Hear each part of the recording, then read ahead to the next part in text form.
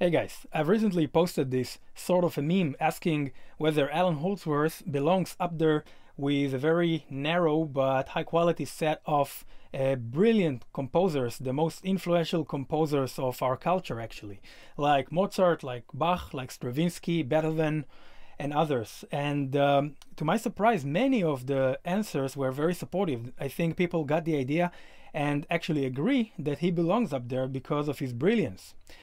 But I did get a few comments which were not very supportive of this idea, and I'd like to read a few of those. So, for example, although all of the above were also performers, they were mainly known as composers. So, it is apples and oranges in a lot of ways.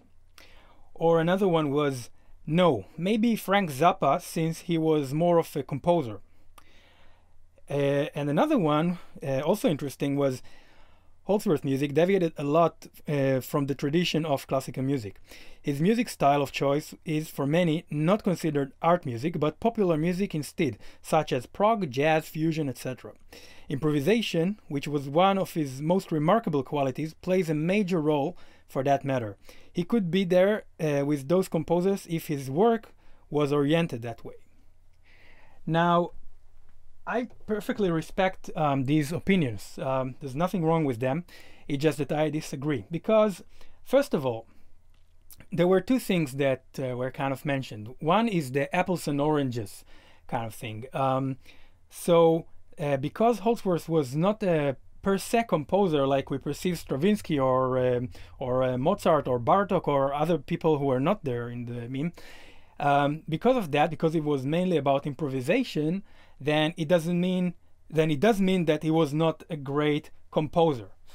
And I'd like to ask you, how is it even relevant how he created his music? I mean, why does it matter if it's improvised or composed note for note? The only thing that matters is the bottom line, is the end result. And the end result, to me, was very compositional.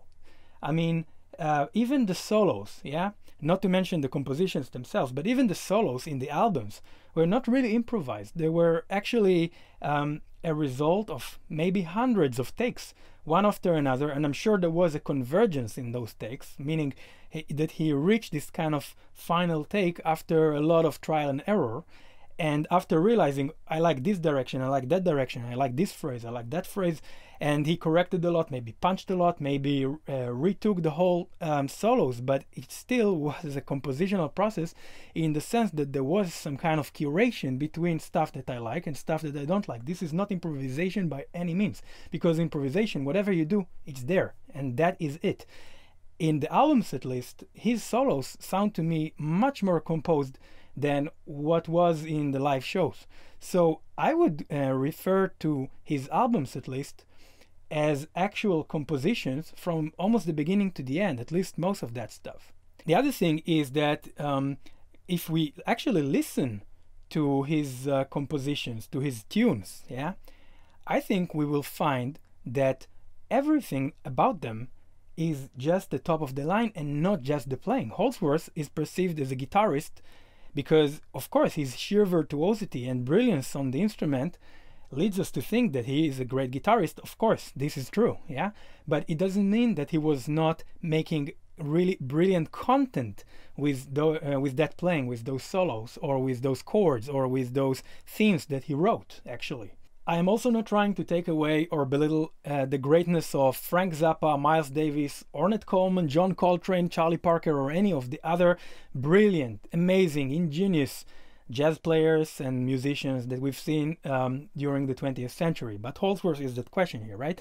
So let's put his music versus the music of those brilliant classical composers. And there is a reason why I chose classical composers and not jazz artists. Because with jazz artists it's clear, right? With classical composers, I would like to argue that his music is at that level of composition, not just of improvisation, not just of soloing or anything else, but really at level of composition with those guys. So let's put it in points and we can see that this is actually true.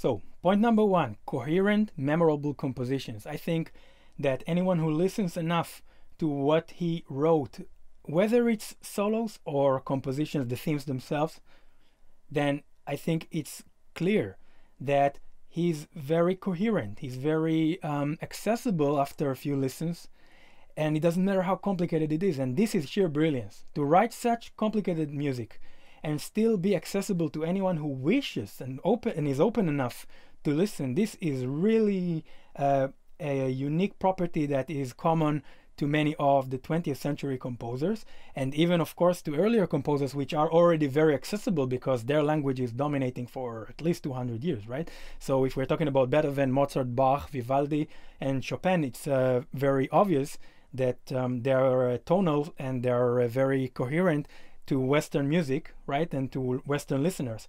But even Stravinsky and Schoenberg and others, you know, like Debussy, like Ravel, they are also very accessible, in my opinion, and that's the one property that is kind of unifying all these guys together. The other thing is the perfectly consistent and independent language, musical language, because Holdsworth reinvented music in many ways. He just reinvented stuff from the ground up, took his own scales, his own melodic pattern, his own harmonic pattern, right? And he created music out of it. So it's not some kind of intellectual exercise. This is really the music that is built from new building blocks. I think this is a very good trait to compare with these guys, right? They all did just that.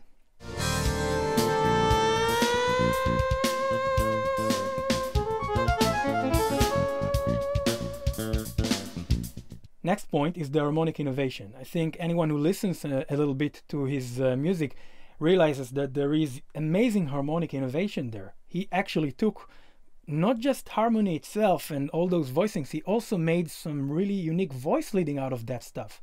Yeah, and I don't know many composers who actually did that, even the greatest ones. I mean, ever since Bach, we all have some rules of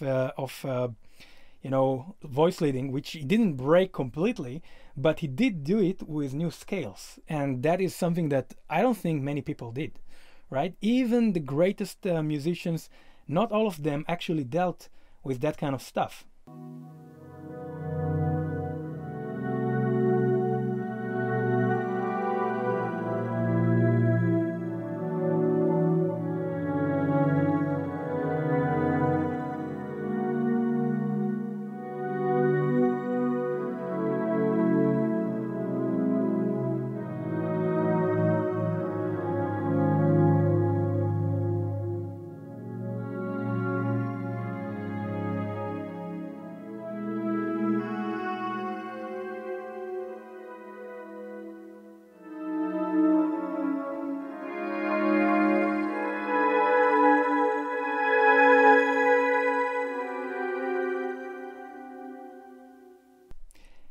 Next point, melodic innovation. Of course, writing good melodies is a property of many great composers, and it doesn't matter which genre, which style, but writing such intricate, complex melodies on one hand and still very memorable, just like with the harmonic language, it's something that not many people achieved. I think that when we listen to his solos, we can easily see after a few listens, when we start to memorize them, that they are very memorable, they're very lyricable, like we can actually sing them if it was at least slow motion, because many of us don't have this vocal technique to sing that, but we can actually follow that.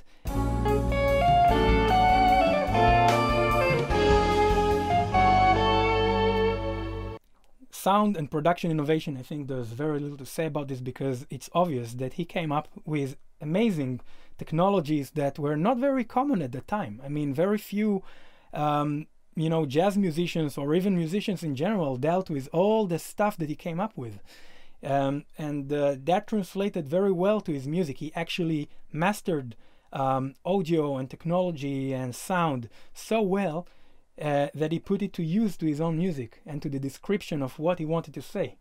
So although of course old composers don't have that kind of stuff because there was no recording at the time, I think this is another thing that he added into the dish.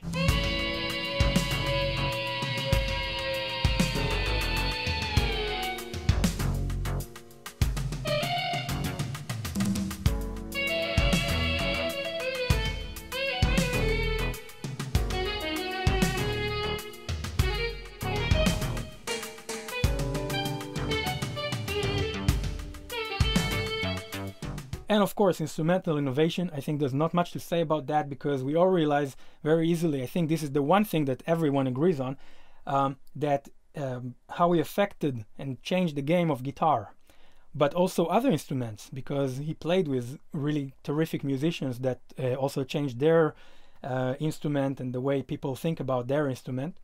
So this is not much to say, but this is also a common property with many of those brilliant composers who really expanded the range of instruments, the way they are played, the way they are perceived. And that's another point that we can really compare him, and that's not apples and oranges. And finally, cultural impact, and that's where the big question mark is placed, because it's too early to say how Holdsworth really affected the Western culture, or, you know, like, other than just talking about musicians. I'm talking about the wider circles of non-musicians. How are they perceiving him? I think right now there's not much impact outside of our circles, outside of the music circles.